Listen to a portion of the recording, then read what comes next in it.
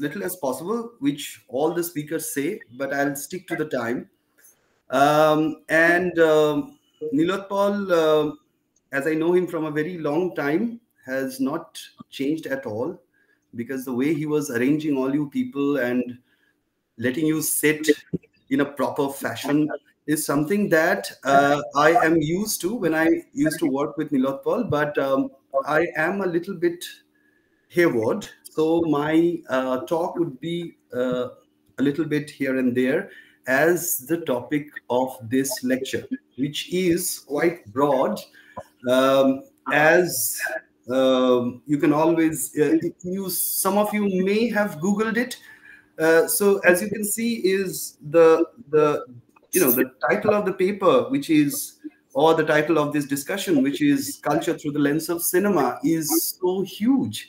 And the definition of culture is so huge that what we can do actually is to give you certain thoughts and ideas which you might work on later on in your life. So that is what my intention is to do. Now, but we would organize this particular session in two parts. That is what I thought of, because Nilotpal has asked me to also prepare a PPT. I don't really know whether there is any point in preparing a PPT, but yes, that is done, and it is also called PowerPoint. So again, I'm not very sure about how much power those points have, or whether they are powerful enough, but we would see to it. What we'll do is I'll ask you people to, this is not a management kind of a drill, but I'll ask you people or request you people to do one thing. Take 5 minutes, and when I call or when I say Indian culture, what is the first thing that comes to your mind, and what is the first image that comes to your mind? Please remember that, so that we can start the discussion from there, or we can start the discussion after I finish showing you the PPT. So that is how we would, do this session. That is what I think would be beneficial for all of you. So let me just go and present the PPT first. Nilotpal, I'm going for the presentation, I think. Yeah, can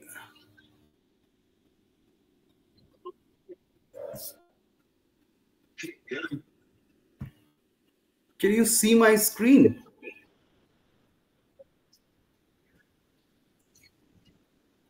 Yes. Wonderful. So this is the presentation that I prepared for you. Now, when we talk about culture, there are several definitions that you can find in the internet. And I have taken a few from some of the famous people whom we know to be theoreticians and thinkers of culture and cultural studies. So let us go to the first one. Now, what I wanted to say is that when we talk about culture, we talk about it in several terms. So you really do not know culture because you are in it. I mean, that is the question that we should deal with later on. So I'll just give you a heads on about what we are going to talk about. Now, this is narcissism at best, because I put a picture of myself looking at the camera. It might seem serious, but all I was doing it is I was picking up photographs that can be posted in my Facebook. Now, if you look at culture, you can see that there is something in culture which is ordinary. I mean, that is another thing that we would probably talk about in terms of cinema and culture later on in my lecture.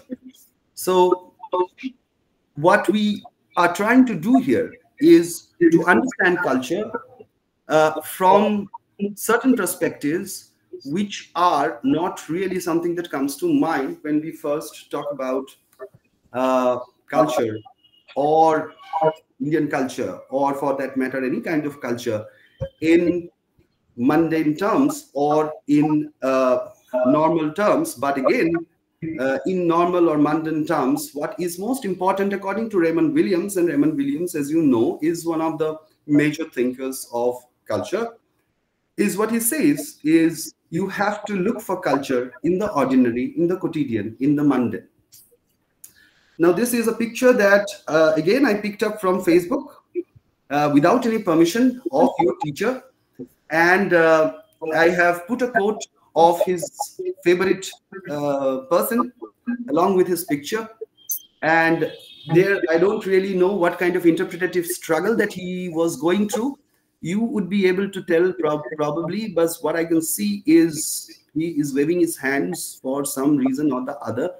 And that is how I interpret it.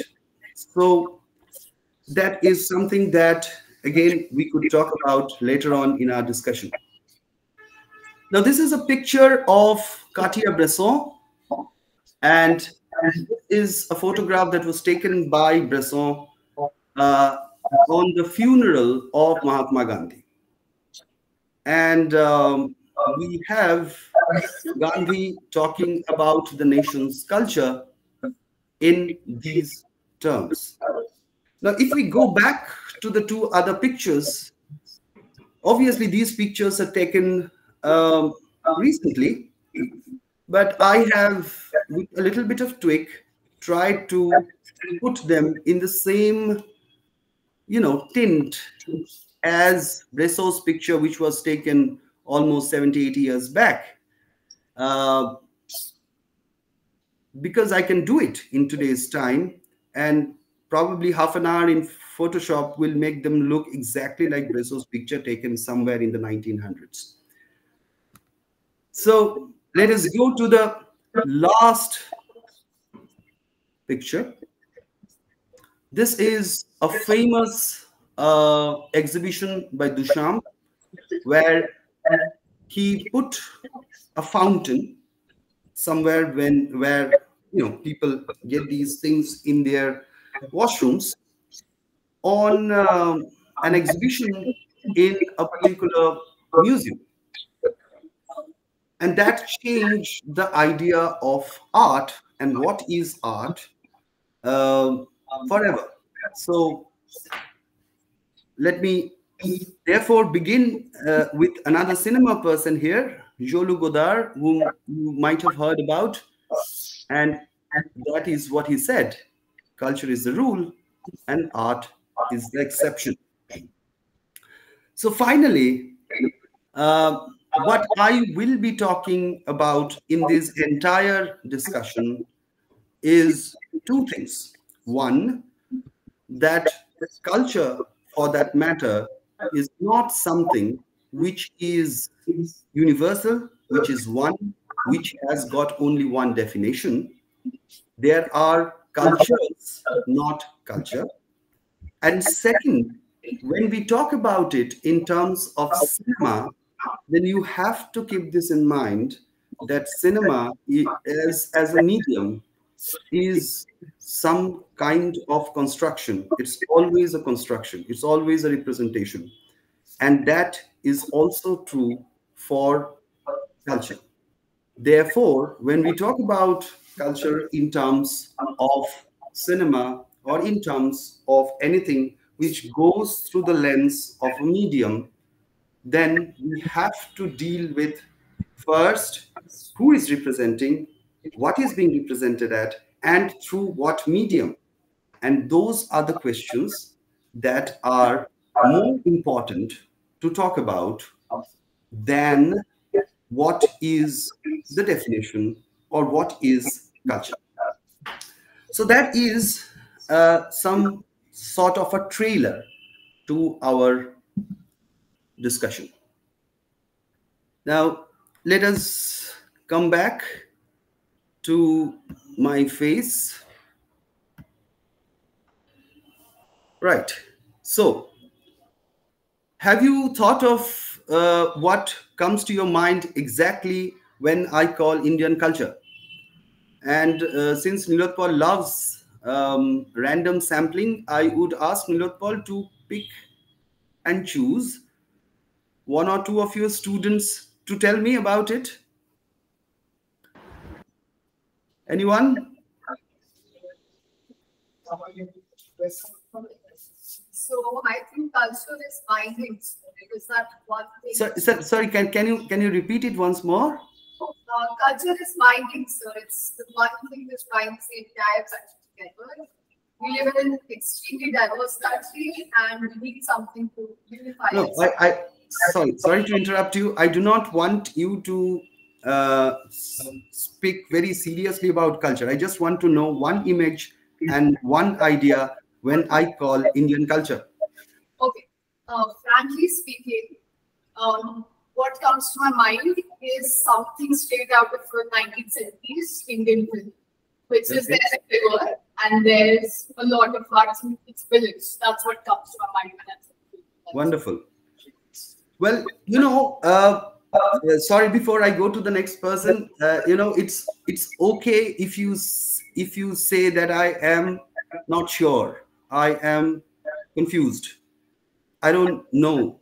Well, this is what I think, because only an ignorant person knows everything. So please come up with whatever impulses that comes to your mind when we talk about Indian culture. So we have heard one. Let us talk about. Let us hear some others. Yes. So whenever I hear the phrase Indian culture, what comes to my mind is dance, theater, folk tradition, Indian philosophy. Give me an image, like Sarson da Khet, Makai di Roti, or train coming with Oppu and Durga running, all that sort of thing. So for me, the first image that comes to a woman wearing all Indian clothes, like that Rajasthani old type, like Kaura, and there's like that Boomer song is there, something like that comes to mind. And there's like it's fully connected up with the arts, and like a gas, something like that. Yes, wonderful. Now we are cooking. I mean, there are images coming. I come from a discipline which deals with moving images and colors, and therefore the first thing that I noticed in your classroom is some lights are flickering, some lights are not,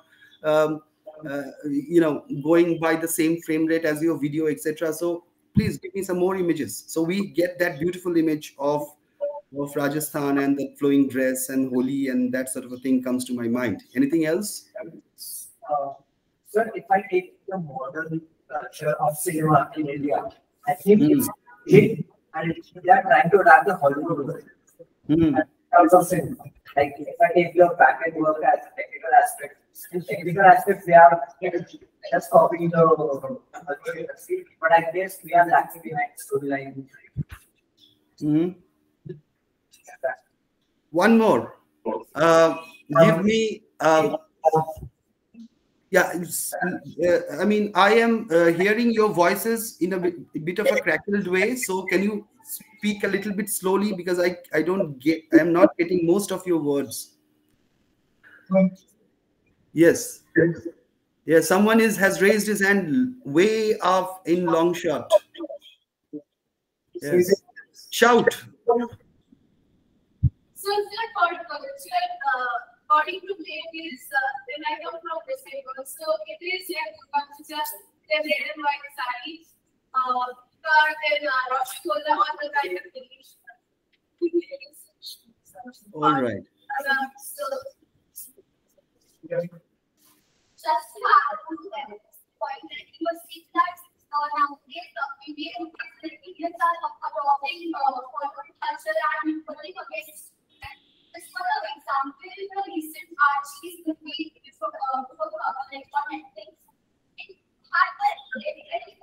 Bollywood and Hindi, but the storyline was amazing and it was a bit abrupt and not actually what the artist.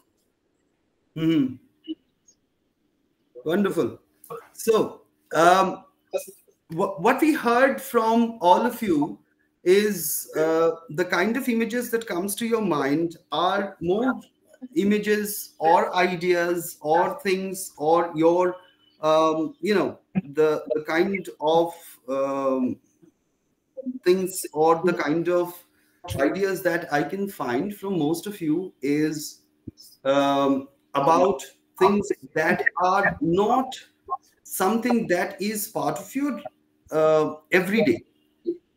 Now let us, and that is absolutely fine, because something which is part of your everyday, something which is part of things that are happening in front of you, are not something that you recognize very easily, because you have to have something out of the ordinary in order to be recognized.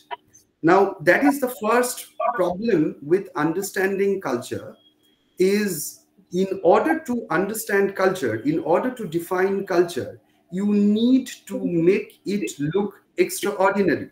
You need to make it look something that you would only do when it is, in special occasions. For example, if you take photographs of yourself right now, the first thing that you would want to do is to make yourself look the best in front of the photograph. Now, why are you trying to do that? Because most of you are trying to portray an ideal image of yourself in front of the camera. So when we define culture in terms of travel and tourism, or when we define culture in terms of strict definitions, then what we are trying to do is trying to produce an ideal image of a particular event or phenomena or idea.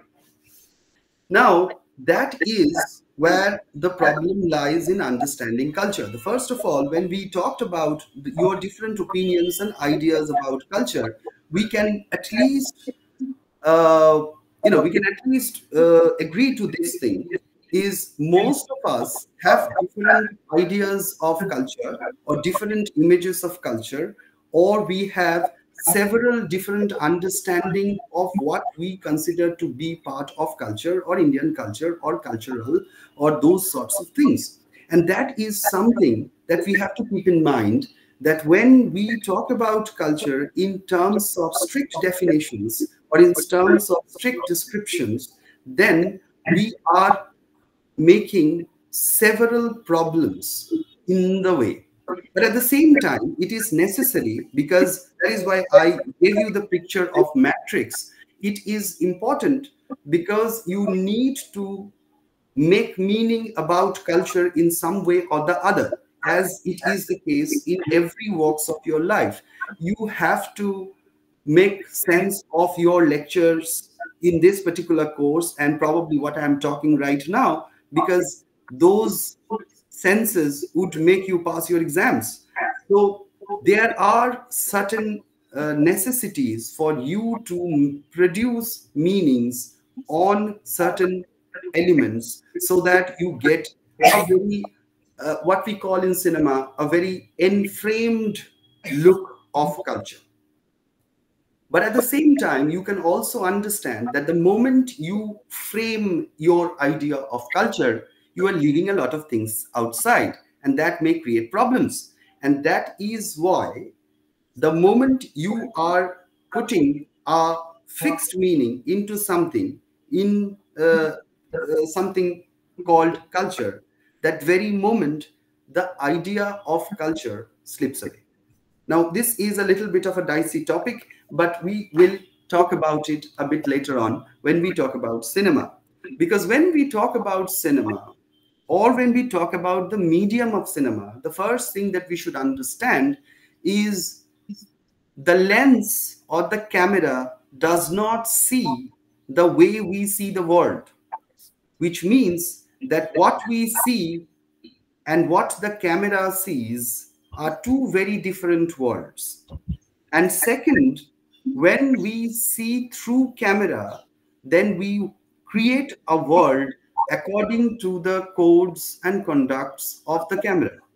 For example, if we put this video in 60 frames per second, then everything would look slow and dreamy and look like something that is happening in your dreams. Probably in 120 frames, it would look even more dreamier.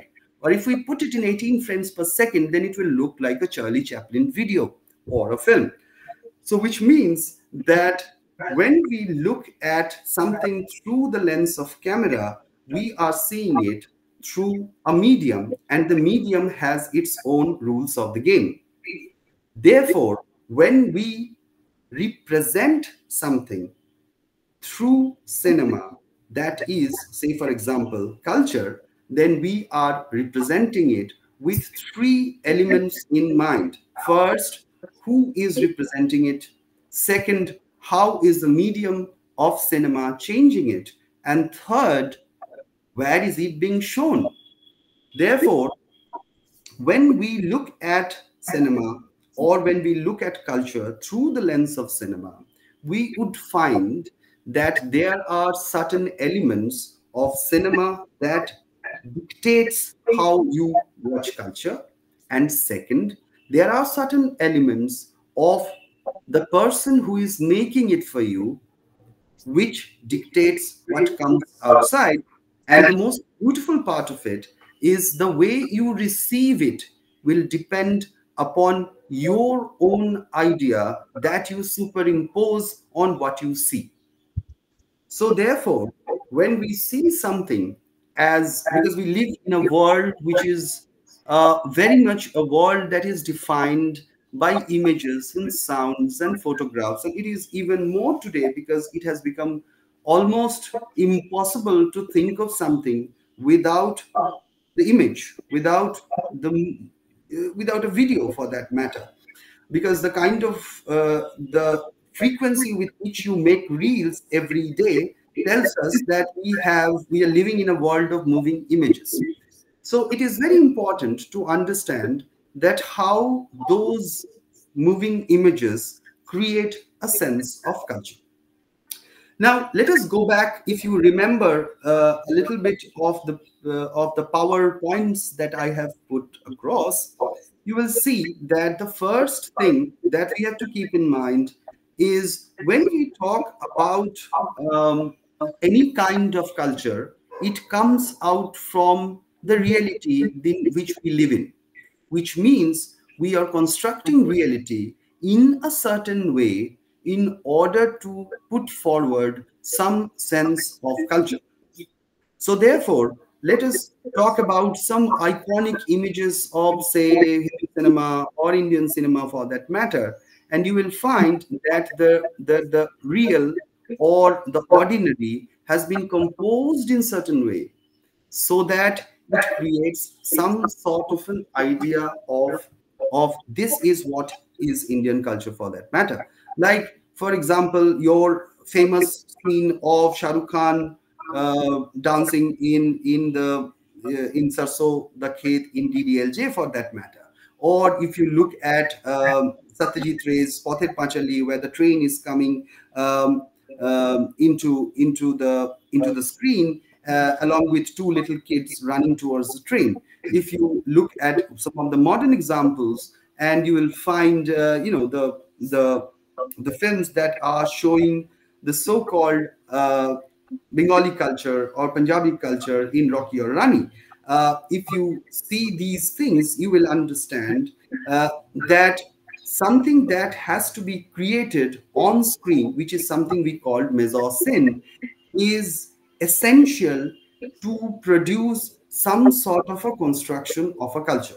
Now, the problem with, if you can see it in a different way, the interesting part of reproducing or constructing an idea of a culture is very interesting in case of cinema. Because let us take an example of a historical, because that is something that comes to your mind when we talk about some sort of a culture. Say, for example, if you look at Mughal Azam, or if you look at Jodha Akbar, or if you look at something which comes from some historical time in Indian history, then we create that particular, say, for example, a Mughal Darbar, or court of, say, Prithviraj Chauhan, or something from the Maurya period, for example, or something from the modern British period, we would find that there are elements in the scene which are there.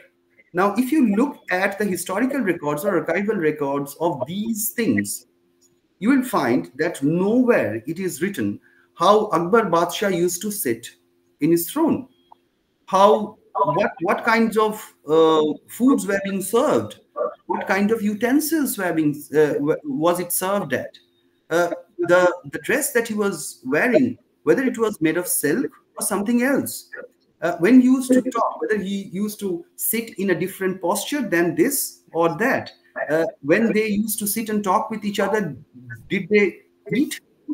These are the things. Or say, for example, what kind of curtains were there. Now, you will find that none of the standard history books will write about them. Why? Simply because those are not important. What is important is how many wars they have won, how many policies that are being done, what kind of political, economic, and cultural values that are being created. But when we recreate that in case of cinema, we have to do it, because we cannot just put Akbar Badshah in vacuum. We cannot just put a green screen at the background and ask him to tell his dialogues. And even if when they're telling their dialogues, what kind of language are they talking about? If they talk in Persian, for that matter, can we understand? So in this case, what I'm trying to say is that when in a film something is constructed, there are various visual, oral elements that we have to imagine and we have to approximate, is that this may have happened, or this might have been the case. Or say, for example, someone is, Mia Tansen is singing Bandish, for that matter, but we do not have someone from that era to tell us that what kind of musical composition was used during the time, what kind of instruments were used during the time. So we use our own present music directors to compose it for us in a Hindustani classical style or in a Carnatic style, which is prevalent after 19th century. So when we see Tansen singing, what we are hearing is a modern rendition of Khayal or Bandish, which is something that was created in the 19th century. And we think that this is how the Mughal court would have looked like. Now it gets more interesting, because when we create our own videos or when we talk about it in the present world, we take those images and then we work on them, because over time those images became truth. And so what we find is that when we talk about Rajasthan, for that matter, it has to look a certain way. When we talk about our gods and goddesses, it has to look a certain way, or it doesn't look very godly. In that matter, all our gods and goddesses, which look very realistic at the moment, are the creations of Raja Ravi Verma. And before that, there was no realistic version of gods and goddesses. And if we go to our temples, we will find that most old temples have their gods and goddesses, which are more symbolic rather than having a realistic shape to it. So what I'm trying to talk about is, when we talk about culture in certain terms, we have to keep this in mind, that it has been constructed over years very meticulously with certain elements in mind. Therefore, when we talk about those cultures today, we have to talk about it in terms of how it is being constructed through a certain medium and what are the elements that made it happen. And when we look at them in retrospect, how do we look at them? And do we look at them as something which is written on the stone, something which is unfallible, something which cannot be questioned, or we have the fun to dissect it and look at it in different ways and try to find out how it has been produced over years and centuries to come to this very form. Now, in order to do that, how do you do it in case of cinema for that matter? In order to do that, you have to keep this in mind that cultural landscapes that are being produced in cinema comes from two places. One, how the mediums and conventions work, and that is and the limitations of the medium of cinema. And second, you have to look at it from the history of cinema itself. Now, the problem that we do most of the time is when we look at something, we look at it first from outside the medium or outside the conventions, and then we go to the conventions. Most of the time, it should be the other way around, at least in case of cinema or any other medium by which this representation is happening, is you have to look at its internal constitutions first. To end this very short discussions, because we are on 11:34, what I was trying to say is this, that when we, for example, talk about Indian culture in, say, if you are in, say, UK or USA or Australia or any other country where there is a huge section of diaspora, or even in Bangalore, which is quite a cosmopolitan city, when we have to talk about or dress or produce some sort of an idea of Indian culture, we resort back to Bollywood. Now, when we go to Bollywood, for that matter, we have to keep this in mind, that who are making these films. So in the 90s, which was, you know, the mother of all images of Indian culture, at least in the West, they are being produced mostly by North Indian directors and producers and actors. So they do what they know.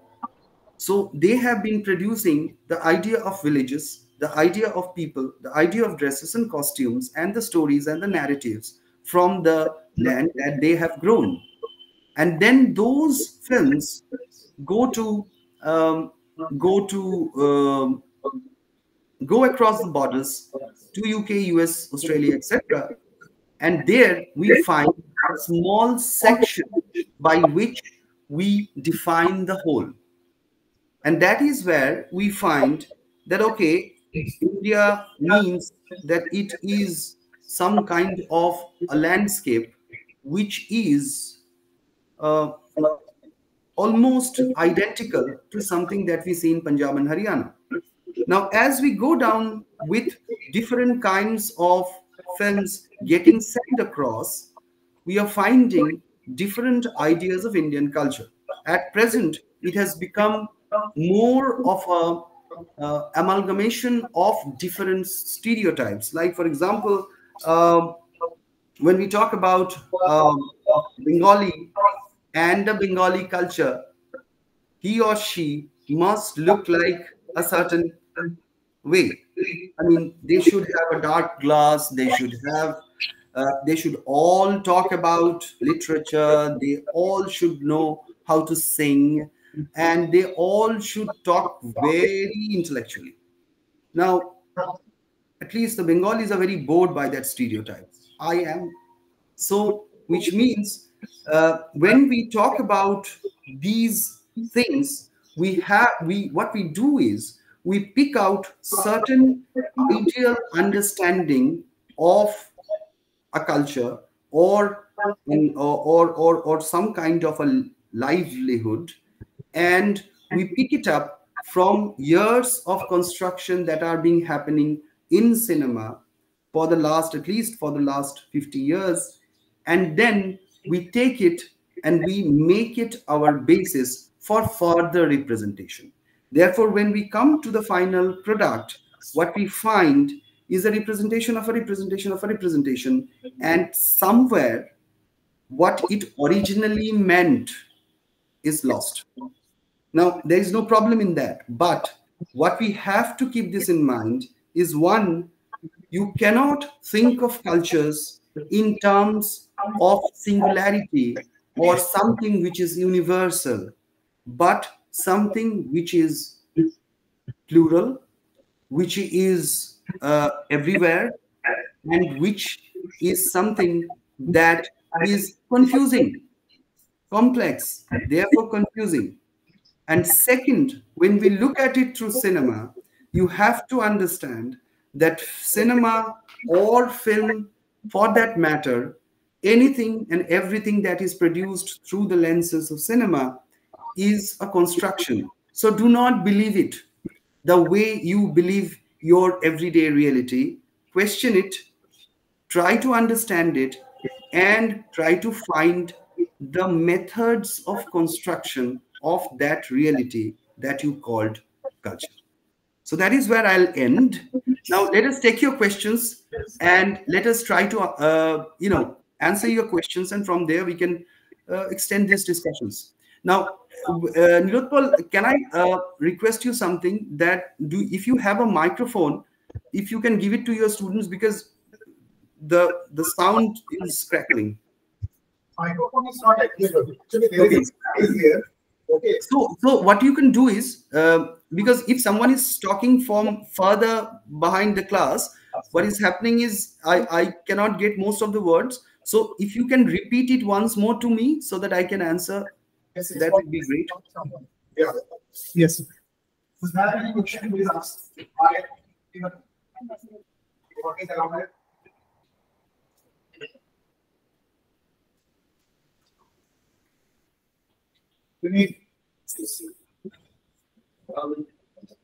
So you spoke about stereotypes. Hmm. I feel like one of the reasons it's so prevalent in movies and film industry is the audience. It's because the audience easily recognizes these stereotypes. When a character comes and he's trying to portray having come from a specific district or something, right? Often the instructions that are given to us is go with this because it looks like you're from that area. I myself have acted with that. So usually they expect us to go with the stereotypes so the audience can recognize it easily. Especially with things like, maybe not cinema as such, but like theater, when you're further away from the audience, it's easier to represent stereotypes just to convey the character. Hmm. Rather than to, discriminate or, stereotype and make anyone feel uncomfortable. It's just how the audience recognizes. So lots of cinema and film in general is appealing to the audience, which I feel like if cinema needs to change, the audience also needs to change. Absolutely, absolutely. You're absolutely right. But at the same time, there's, you put up a very important topic, because that is the problem with cinema. In films, unlike literature, you have to show everything, right? So in that case, you cannot say that, well, it was a beautiful class where people were all sitting. Some of them are bored to death. Some of them are sleeping, which we cannot see. But because of the fear of Nilotpal, everyone is wide awake. That you can say in literature. But in case of cinema, you have to show it. Now, when you show it, then you have to show an establishing scene with 15 people or 30 people sitting there. Then you have to go to a close-up to someone who is actually sleeping, and then you have to go up to someone who is actually yawning, and then you have to come back to someone who is the hero of the scene or the heroine of the scene, and saying that no, this person is absolutely attentive because his teacher wants him to be. Now, once you have to show everything, then the easiest way to do it is to find elements which are recognizable. And that is why when you show someone who is an attentive person, you literally wants to show that person as someone who is very parhaku, which means you have to dress them in a certain way, because that is how people recognize it. Now, what happens is, every time we remember about a physicist or a philosopher, that person needs to be unhealthy, needs to be someone who has never taken a shower in his entire life, someone who is disabled. But why? I mean, can't a philosopher have six packs?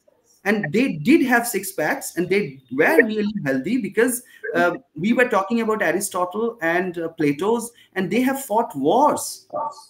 And so therefore, now that is the problem, is when you have to show, the easiest way is to show it through stereotypes. Again, that is why you need to see different kind of films, and probably when you do it yourself, you have to do it in that way, that what is more fun is to show that the one whom you think is something is not exactly the one, because that is how our real life works.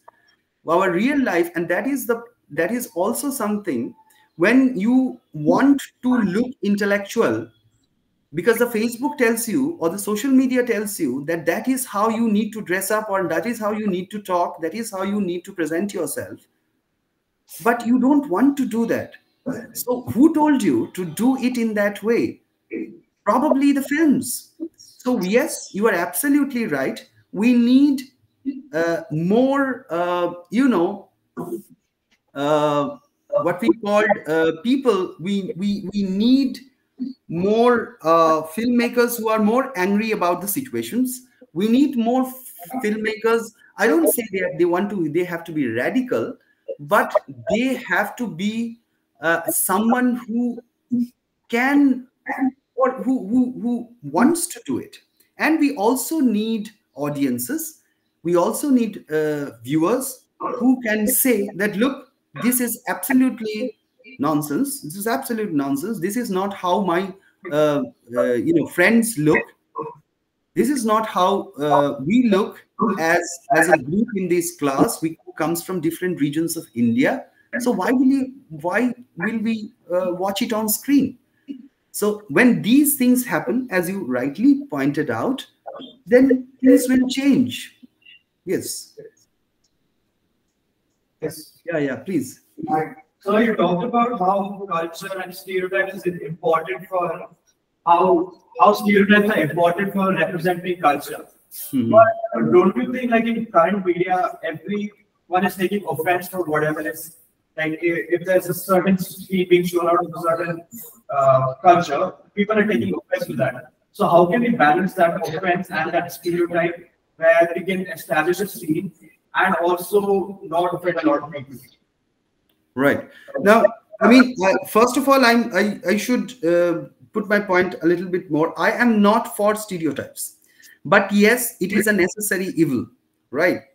Because in case of cinema, for that matter, or in case of anything, which is what I said in the very beginning, in order to make meaning about something, you have to stop the flow of meaning at some point of time. Your life has different meanings depending upon the perspective that you take. For that matter, this particular class or lecture might be interpreted in hundreds of different ways, and none of them are complete, but you have to do it nonetheless. Now, that is the problem of meaning making. That is what happens when we define culture in several ways. If it was so easy to define it in one particular way, if we Google it, we won't have 1,000 definition of culture. So it is difficult, but it is also necessary for certain cases or in order to live our life. We cannot leave everything haywire, but at the same time, we have to acknowledge it. That is what I'm saying. Now, what you said is again opens up a very different thing, that when we talk about certain culture in terms of stereotypes, people do take offense, and that is good to a certain extent because they are acknowledging the fact that it is stereotype.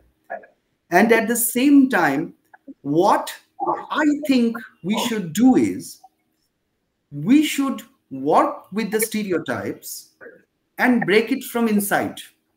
Now, if I give you an exercise, say, do it in your spare time with your mobile phone, create a stereotype of someone, say a Bengali or a Punjabi or a Tamil, and dress him or her exactly how we look at it as a stereotype, and let him or her speak and act and do exactly the opposite of the stereotype. You will find that that will break it from inside. Now, there are different ways in your own life. You are being told from your birth to follow different kinds of rules.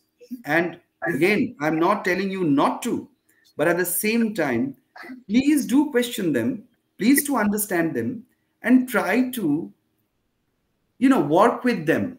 You'll find funny ways, interesting ways to deal with them. And that is what I hope that you will do with cultural stereotypes and with other things. Yes. Sir, extending beyond stereotypes when it comes to the representation of culture. Thank God. Yes. Carry on. Representation of culture in cinema, including the norms and history. So the extent of creative liberty we give to the directors and filmmakers becomes a really very important issue. And I think a very controversial issue in India. We saw various protests. It has led to communalism in India with movies like Padmavat, OMG. So how do you feel, to what extent should we or should we not allow this creative liberty and freedom of speech and expression to these directors, such that they are able to balance between the views they want and the interpretation of history in the direction of informational, welfare they want to do for the public? I mean, sorry, I lost a little bit of it. Nilotpal, can you just summarize it once more? Just summarize it once more. Yes. So basically, my question is: to what extent do you feel this creative liberty should be allowed or should not be allowed to balance between the informational welfare and the views the directors want? Right. Okay. Now, this is an age-old question of any kind of art form, is how much is allowed and how much is not allowed. Now, this is again a very serious question which involves a lot of different things, like for example ethics, like for example how much is good for or not for certain mediums. And at the same time, it also talks about the issue that whether you would need any kind of restriction in any kinds of freedom of expressions of speech. Now, in my terms, what I think is, it is for an artist, say for example, a film director, it is a strategic decision. Now, the first thing is you have to be honest to what you want to represent. Now, there will always be external pressures, or there will always be external restrictions to what can be done or cannot be done. However, history of cinema or history of art has shown us that there are ways of doing things or expressing yourself in different times and different regimes, in different kinds of restrictions. Like, for example, I gave you the example of Marshall Duchamp's idea of art. What he did was he put a fountain where we, which we used in the urinals in the middle of an exhibition. and he said that why can't we consider it as art? Why only the images of Mona Lisa or the Sistine Chapel are considered to be examples of art, and why not this? Now, this particular gesture changes fundamentally the idea of what can be considered an art and what cannot be considered an art. And this is something that is again there in our everyday life. Like if you frame an image of, say, some flyers that is stuck in some wall in your outside your university, then most of the people are saying that why did you frame it? This is not art. But if you frame something which is considered to be art, then people will say a lot of things, good things about it. Now, with changes of time, what we find in most houses is what we call the pastiche, which means you actually frame elements, you actually write things in your t-shirts, you frame things which are considered to be vulgar, which are considered to be ordinary. And that is the reason why my first slide, I put the wall of, the pan stained wall, and that is also part of Indian culture, believe it or not. So when we talk about Indian culture, the pan stained, the gutka stained walls are also part of Indian culture. Now, if you frame it today, you frame it simply because Duchamp did it a while back. So someone has to take a strategic decision somewhere in order to bypass, in order to challenge, not by, you don't need to challenge it always by, saying it on your face, that is required. But also there are certain times when you have to take strategic decisions. If you are very good at what you are doing, by which you can reach people more fundamentally, and that will pick on with times. So nowadays, when you use different elements from when you put your when you decorate, if you look at your own student rooms or your own rooms in your house, the way you decorate it is something that you would never have done if we were born and were, studying in the 1950s and 1960s. It would have been completely different. You would have never put a few inverted, glass in your house with little bulbs into it, because those are the things that people used to do in little dhabas. Now that became part of your decor.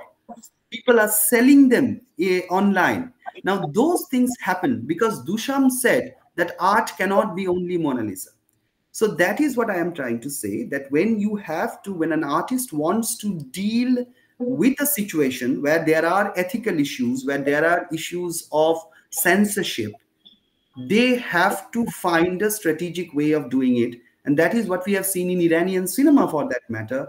We have seen filmmakers like Kiarostami, filmmakers like Maqbal Baf came up with ideas by which they could fight state censorship. Like, for example, if you have seen Iranian cinema, you will find that most of the films have child as their central character. Now, why child? And why those films are being put not in Tehran, but in Kurdistan, or at those spaces which Tehran does not consider to be the center of Iran. Some places which are outside the purview of the idea of Iran. Simply to put this thing across, that Iran, or the national character of Iran, could not be defined by what Tehran decides. And in order to do that, if you put a child as your central protagonist, then you can tell the stories, tell those complex political problems, those ethical problems, through the narrative of innocence. Now, that is the strategic decisions that the Iranian filmmakers are taking in order to, avoid censorship. So I think an artist should be more cleverer in times of censorship, in times of different kinds of sanctions. And we have produced the greatest art in the times of crisis.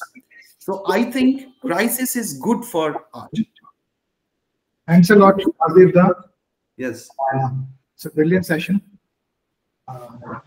So that is for your students to say, though. So I would hope that most of you have got some idea of what I'm trying to say, because, well, I am not as organized as Nirupal. Anyway, yes, sorry, carry on. We are signing off for this session. Okay. Thank you so much talking to you. Bye. Okay, I'm signing off then. Bye. Take care.